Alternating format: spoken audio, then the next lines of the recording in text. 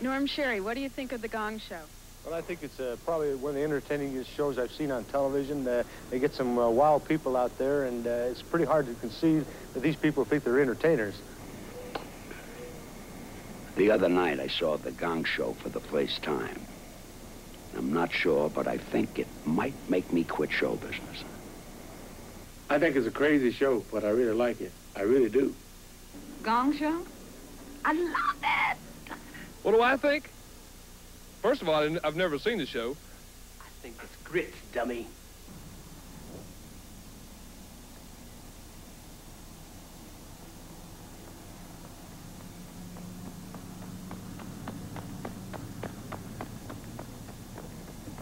Well, when I watch the Gong Show and I watch all those people that can't sing or dance, it gives me a good feeling because I can't sing or dance either.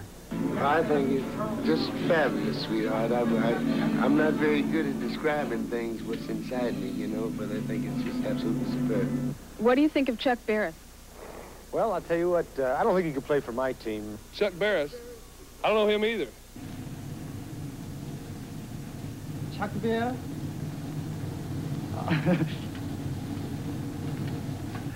Chuck Barris? It's terrible. From Hollywood, almost live, it's the All-Star Gong Show.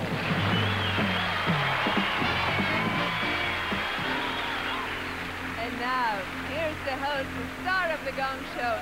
He may be unheard of and he may be unpredictable, but he's certainly not a bore. Mr. Chuck Barris.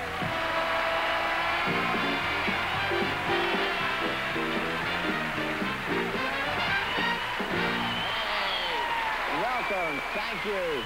Welcome to the old Gong Show, the All-Star Gong Show, Part 1. We have a lot of good stuff to entertain you with on TV, coast to coast. So let's get started with an all-time fave of mine. I love this group. Here comes Lil and Peggy.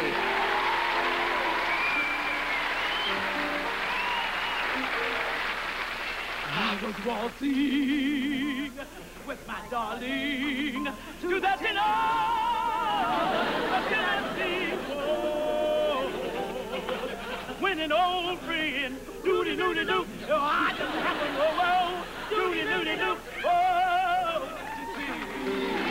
I introduced her to my loved one, and one day was the one thing my friend stole. Doody-doody-doo, whoa, my sweetheart.